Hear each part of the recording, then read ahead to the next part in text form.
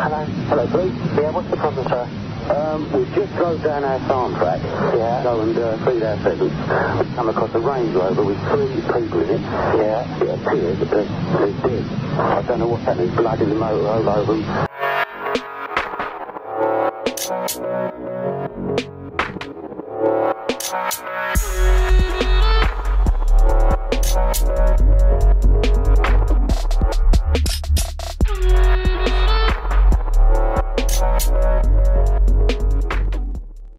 And welcome back to a new video on the Essex Boys case. As always, if you are enjoying the content, please do give the video a thumbs up. And if you're interested in the Essex Boys case, or simply true crime in general, don't forget to hit the subscribe button below. Now, before I start this video, it's important for me to mention that the author does not seek to discredit any previous accounts or versions of events leading up to the gruesome murders. He merely offers an interesting alternative scenario to be considered. Bill entered Scotland Yard at 8:30, a full 30 minutes before his expected time of arrival. He passed his policeman's warrant card over and was given in exchange the visitor's pass. He would swap the pass back for the cop's badge on departure. When would that be? He wasn't sure. Perhaps he would be there for a few hours, maybe most of the day if it was some sort of training course. At 9 AM sharp, a uniformed WPC came and collected DS Handley. Other than basic pleasantries, nothing was said to him, as he was led deep into the mother of law enforcement's nest.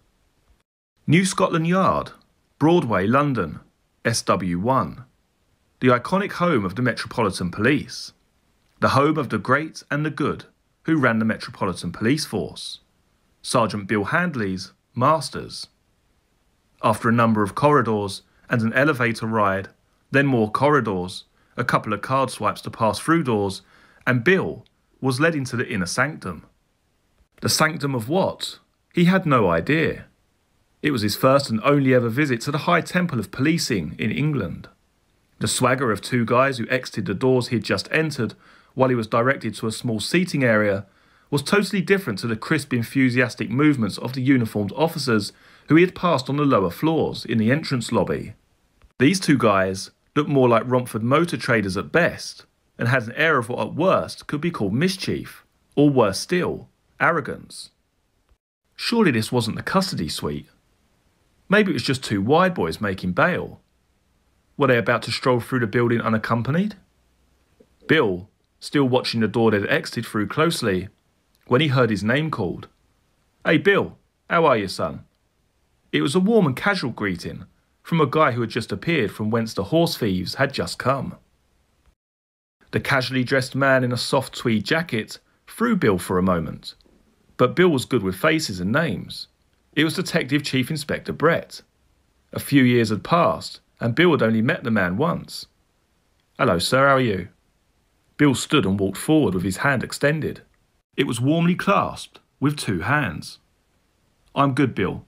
Pretty much retired, but I still come in on a few things. Hope life's treating you well. How's that pretty lady in Upminster looking after you?" Bill knew how the British intelligence services worked. He had done enough for them in another life.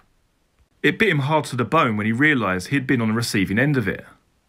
He let it go over his head, but he saw no good reason for the man in front of him to know bugger all about his private life, and if he did, it wasn't a subject for him to bring up, unless he wanted Bill to know he knew.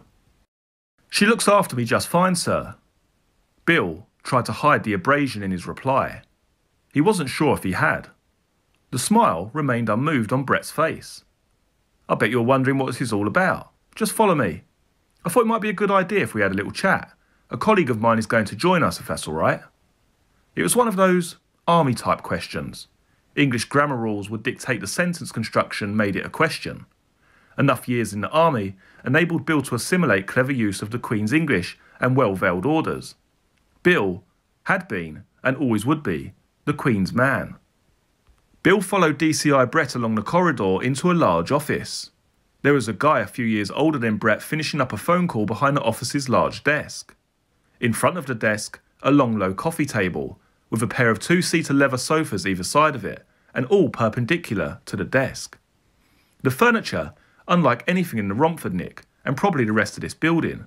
For all Bill knew, It looked like something from an English country house, all dark green leather and dark hardwood. Brett closed the door behind him. A gentleman was seated on the sofa facing Bill. He was even older. Grey hair thinning, a bright ruddy complexion, and just a few pounds overweight. What was missing was a handlebar moustache, thought Bill. It might have made the man look altogether different, friendly even. Because clean-shaven, he had a malevolence about him. It was in the dead shark black eyes. He allowed a smile to cross his face as he scrutinised Bill, but it did nothing to soften the hardness of the man. Brett indicated for Bill to sit, which Bill did, opposite the smiler who had not got up. But he did offer his hand across the coffee table. Bill took it as he sat. It was dry, hard and cold. Bill had the feeling he was shaking hands with a corpse. DCI Brett did the introductions, as the phone was dropped into the cradle by the man at the desk. "This is my old boss, Superintendent Spendlove." The guy got up from behind his desk. He was bald as a baby's arse, but it suited him. Spendlove moved considerably well for his age. Bill could tell he was a guy who was fit and looked after himself, unlike the guy sat in front of him. Spendlove took Bill's hand in much the same way as DCI Brett had done. For a moment, Bill wondered if it was some sort of Masonic handshake. He'd heard about Masonry when he had joined the police force. It had no appeal to him, and he had made no effort to find out about it. Bill thought he'd been approached once in a roundabout way when he first arrived at Romford Nick, but he'd spurned the conversation quickly. He was already a member of one elite organisation and had dropped out of that. No point joining another. The golf club might get him one day, but nothing more secretive interested him. "And this is Mr. P. Seaton." Had Bill heard him correctly? He was no way a P.C. Seaton. No. He had introduced the man as Mr. P, with no mention of rank and no idea what the P was for. Mr. P. Seaton was the alpha male and the mystery man in the room. Spendlove went around the coffee table and sat next to him. The leather sofas were large. No one was crowded when DCI Brett sat next to Bill on his side of the coffee table. Silence stretched for a long moment.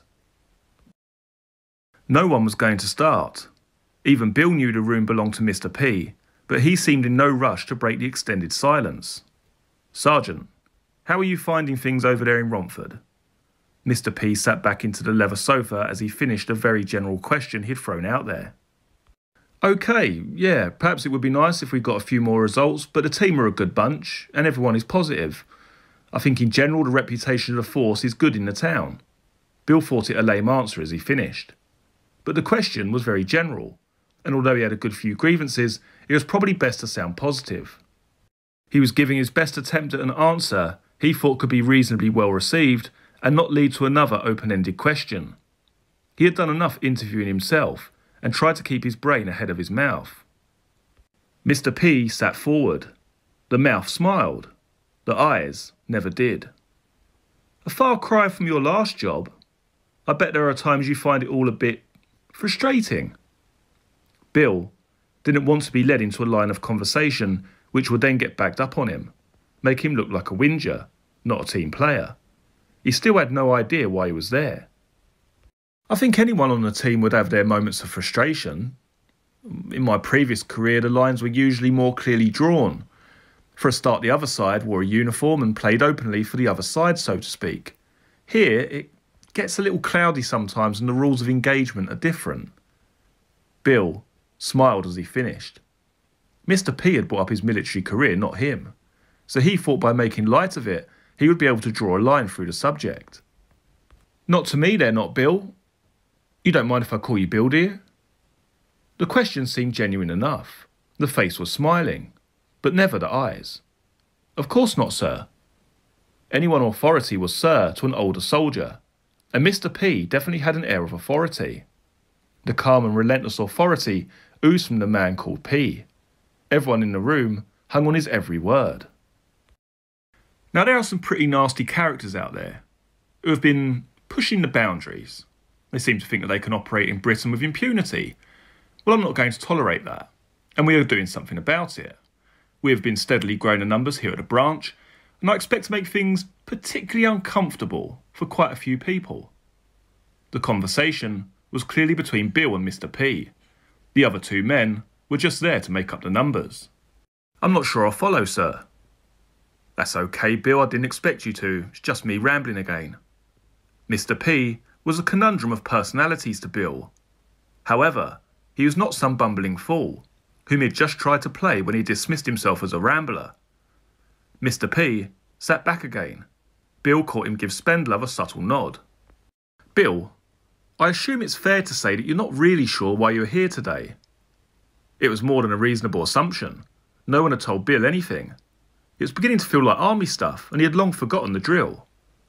It was starting to make the hairs on the back of his neck tingle, just like they used to when the squadron was called into the briefing room back at Hereford, or some other godforsaken part of the world, when the men huddled together to be explained the miracle they were about to perform, the one they had all volunteered for, the one they had all trained for, the one they all had no idea existed in truth until that moment. Bill shrugged his shoulders, smiled and replied, I haven't got a bloody clue, if you'll excuse my French. Special branch, Bill, special branch, old chap, would you fit in here? It was Mr. P, who had cut across Spendlove, who was just about to say something. I'm not sure. I guess so. You guess so? Well, so do I, son. Mr. P sat back and intoned for Spendlove to continue. As Mr. P puts it, we think you'll be a very useful asset here, and we are doing something over your way which I understand you have some experience of, and you should know some of the principles we are interested in.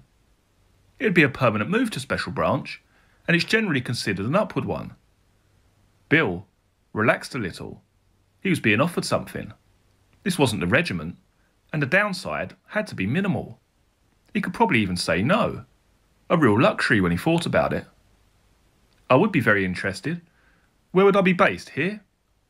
Officially, yes, but you could be working from somewhere nearer to home for a while. Again, Mr. P cut in with an answer. Rank and pay? Why not enjoy the luxuries the army had never offered? He chuckled inwardly to himself as he posed a bold question. Same and same, but the overtime you get to put in will make Romford's wage packet decidedly paltry in comparison. You see, we operate a little differently here at the branch, you'll find, Bill. We are an exclusive club, and the members will tell you that. Isn't that so, Peter? DCI Brett had a first name, and he wasn't really being asked a question by Spendlove. Peter took his cue. It is. I'm retired. I called it a day last year. But once you've been in, you're never really out. I guess it's a bit like that with a Special Air Service, isn't it, Bill? Would you be surprised if I told you no? I mean, it can be, if you want it to be, and you want to keep the umbilical cord in place. You know, go to all the reunions and hang around the base. But to be honest, most guys just drift away and move on. Get on with their lives. I mean, it's not like what you learn is much use on Civvy Street. I know some guys go off and try, security or even mercenary stuff. I suppose that's the image a lot of people attach to us. But if you want to know the truth, then I'll tell you the sensible guys keep quiet about the job. Go and get on with their lives as best they can and never look back. That surprises me, Bill. Peter and Spendlove almost answered in stereo. Mr. P gave Bill a knowing look. OK, Bill. Well, I guess we are a little different to the army in more ways than I knew. The reason I'm here today, I was asked to come in early and run through your file with my former colleagues here, as I've worked with you once before, and I'm doing a little consulting for the branch on the project they are considering you for. I can tell you, I think you would make an excellent candidate. Peter Brett, now the civilian in the room, sat back and gestured for Spendlove to continue. Now, we know that you're not from Essex, we know that you're not from the local area, we know that you've got no family or associations there, apart from your young lady up in Upminster, but you've put in a solid effort, both at Romford and previously at Ilford, so you know the patch very well. The downside, obviously, is that you are known to most of the coppers at Romford, but we can't have everything. The pros outweigh the cons. The principal area of interest barely touches on Romford, to be frank. It's mainly the Essex Police's patch you'll be working, although there will be some crossover with the Met's turf. Bill was listening carefully, but Spendlove was beginning to sound like he was talking in riddles. Mr. P sat forward. This isn't going to make a lot of sense to you at the moment, Bill. Are you in or out? I think I'm in. Bill was slightly hesitant as he answered. I'll take that as a yes, Bill. Mr. P leant forward and shook Bill's hand over the table. Right, Bill. Special Branch is tasked with all sorts of things, but our primary reason for existence when formed in 1883 was the Fenian threat. They were the murderous thugs who were here to reap havoc on the streets of London. Bombing, murder, terrorism and extortion were the stock in trade for the Irish Republican Army operating in London. Since then, the branch has been responsible for all matters concerning any threat to our democratic way of life in the United Kingdom. Terrorism, and now in particular organised crime and drugs, are on our radar. There are certain exclusive resources we have here, and we are working on a number of cases. It is not always our intention to act directly or intervene at the first sign of infringement of the law. We are here to build a bigger picture and achieve wider objectives. It is currently all about intelligence gathering and strategy. We look at the big picture. Sometimes we might feed information to the local forces, let them deal with an incident in its individual right. You know, gently steer them in the direction which gets them results, while we sit in the background and look at the whole. Spendlove looked to Mr. P for approval of what he had just said as he sat back. Bill, I'm sure you've had your fair share of frustration working at CID. You probably feel like you're missing the bigger players. You know they're out there and bad stuff's going on, but you just can't put your hand on their collars. The bigger players are almost making a mockery of you. You've got football hooligans now driving around in Porsches and Mercedes cars with no legitimate business income to explain the villa in Marbella and the big house in the leafy Essex suburbs. They've learnt quickly how to defeat you. They lawyer up and hide behind the no-comment interviews. No one will give evidence against them. They stroll out of the police station's front door laughing at you. Well, we are targeting them now, and one by one they'll get unravelled. It may not happen overnight, but their days are numbered. This is our country, Bill. We make the rules, not them. And if they think they're above the law because they have a bit of muscle, well, they're going to fall very hard when we put them down. Bill nodded in the appropriate places while Mr. P spoke. He didn't sound as if he was rambling. He sounded like a man with purpose and direction. Okay, so if I'm on board, what happens now? My office will deal with the administrative matters. Head back to Romford today and deal with what you need to for the rest of the week. They will get a replacement sergeant in the next day or so. I think we have most things ready to go. There's not too many people turn us down. You'll have to report here once a week, same time, and I will introduce you to the guys you'll be working with. Everyone stood, following Mr. P's lead. The meeting was clearly over for Bill. I'll walk Bill out, gentlemen, Mr. P said as he shook Spendlove's hand. Bill did a round of handshakes and headed out behind Mr. P. Bill, I think you'll fit in just fine here at the branch. Lots of opportunities and interesting work. I know you've already signed the Official Secrets Act and understand its implications, so please do remember the commitment you made. There will be things pertaining to what we do here that are not for mainstream policing. I don't know what you want to say to your mates at Romford, but anything said here today is not for their ears. The easiest thing is to just say anti-terrorism, which sounds mysterious enough and covers a multitude of sins for us. No one expects you to divulge what you're working on once you drop that one on them. Bill collected his warrant card at reception. Mr. P shook his hand and turned back into the building. You have been listening to the book Once Upon a Time in Essex. This book is available to purchase online at Amazon and other online book retailers. Many thanks for joining me for this video. Very shortly you'll be able to see some other videos from the channel, including the Essex Boys playlist, which has all of the videos concerning this case in one convenient folder. If you like this video, please do give it a thumbs up. If you're new to the channel, please consider subscribing. I look forward to seeing you all again in the next video. Take care. Cheers.